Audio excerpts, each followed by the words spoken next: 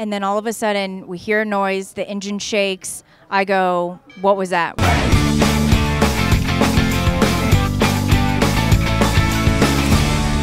So on my third day, lesson 6 of training, we were coming into land to Sporty's Claremont County Airport, and I was not very stabilized. It was a little uncontrolled, so we decided to do a go-around. When we did a go-around, I did full power. I did actually pull up my flaps, I think, a little too quick. And as we're kind of struggling to climb, I'm wondering, did I do that wrong? Is that my fault? And then all of a sudden, we hear a noise, the engine shakes. I go, what was that? What did I do? I'm all worried that I just hurt the airplane. You know, we're not climbing. Something's going wrong. And we're headed straight for the trees at this point.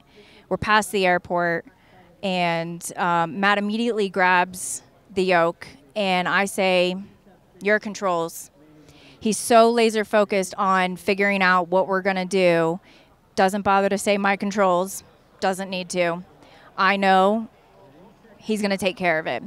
So we've got houses to the left of us, trees under us, trees ahead of us, and trees to the right of us with nowhere to go.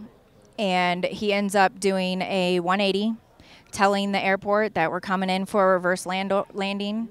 And somebody broke off the pattern from vinyl. Somebody else got off the runway and said, you're clear, come on in. And he just handled it. He slipped that plane in. We are still producing a little bit of power, but you never know when that power is going to fail. So he slipped it in, and then all of a sudden, we're not center line. We are left of runway, and what I felt was nosediving towards the grass, and I just thought to myself, keep limp. You know, you survive if you stay limp. That's it. Just you know, whatever. And he just slipped it right back and got back center line, and then all of a sudden we have way too much power.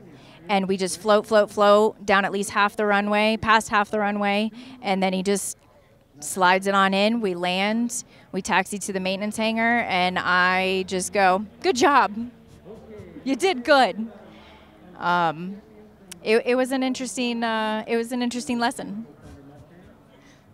Keep in mind, when we did the debrief and we looked at all the footage and we broke down what actually happened, what was good, what wasn't so good, we found out that we were actually only at about 254 AGL when that cylinder blew, and we had to make that decision to do what is typically called as the impossible turn and turn back to that runway.